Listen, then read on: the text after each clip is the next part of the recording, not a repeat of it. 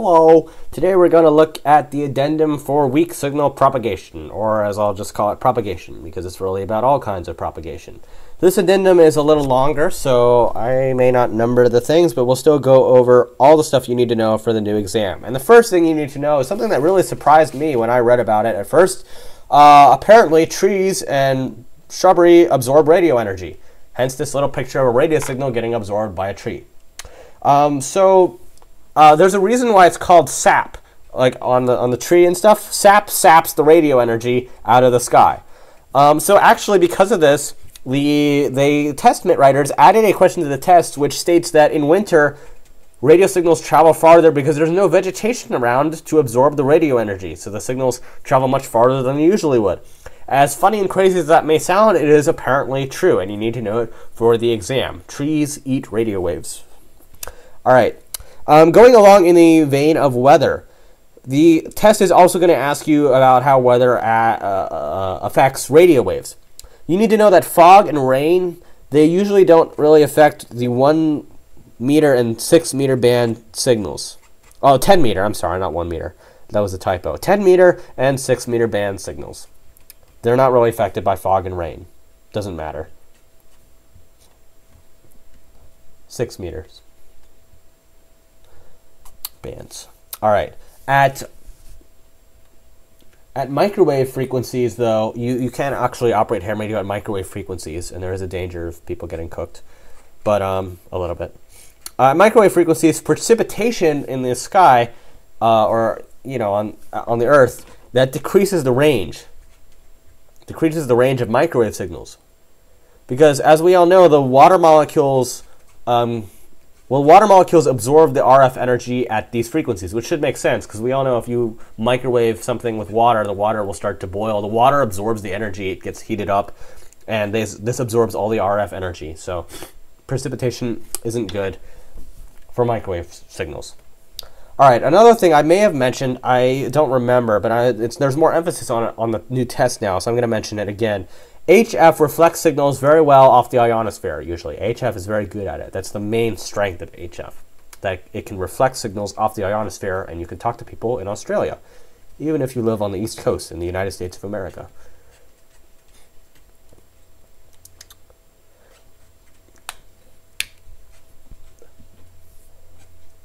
On the other hand, VHF and UHF's radio waves do not reflect well off of the ionosphere. They don't reflect. So just HF waves. All right. Moving on, we're halfway done with this longer addendum.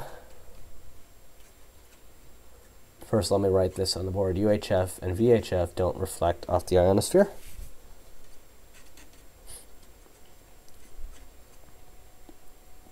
Ionosphere. Whoops. There we go. Ionosphere. Okay.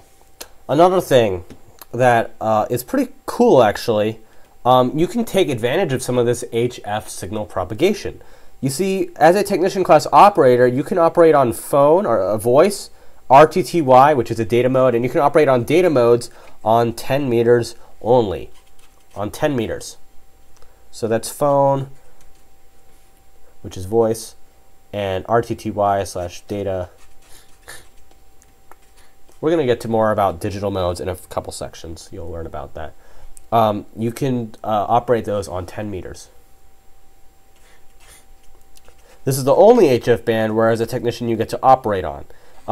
There's a trick here. There's a special trick for the test. Whenever a question on the test asks you, on which HF bands do technician operators have privileges to operate using the blah blah blah mode? The answer is always going to be 10 meters. On 10 meters, you can operate the special modes. On the other meters in HF, you can't. So when you get asked that question on the test, now you know the answer. It's always going to be 10 meters as of the time of this recording. Okay. Another thing you need to know for ham radio, especially with weak signal propagation. Now this is really about weak signals. What really comes in handy here is something that we call a beacon.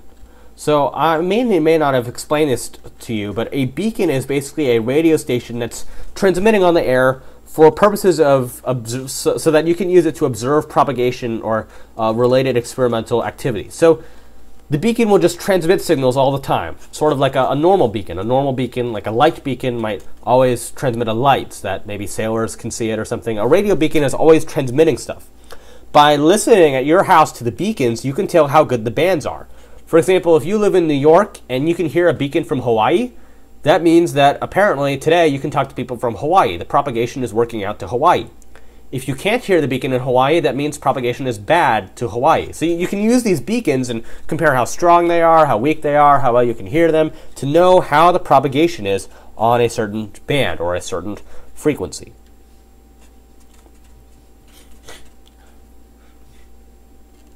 If you can hear a beacon, you know it's strong. You know, and you know you can have propagation to that part of the world. Propagation is open to that part of the world. Yeah, you can talk to people in that area of the world. You know that the bands are in good condition. Propagation is good today. All right, the last thing in this rather longer addendum video, I know you want to get on to studying the quiz. 6 and 10 meters are two HF bands.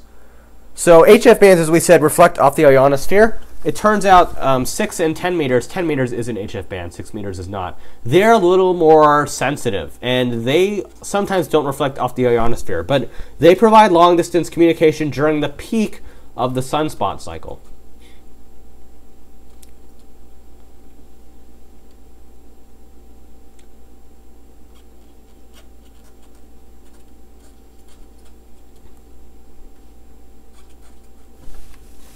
And I think I've explained the sunspot cycle, but radio waves are affected by the sunspot cycle. When there are a lot of sunspots, for some reason, propagation is a lot better, and our signals can go farther. And this means that 6 and 10 meters, when sunspots are really high, they can finally provide long-distance communication. So that's it for this very long section on propagation. Now you can go on and take the quiz, and we'll study and take the quiz, and then we'll go on to the next video, which I believe is about outer space. Isn't that cool? Yes. All right, bye.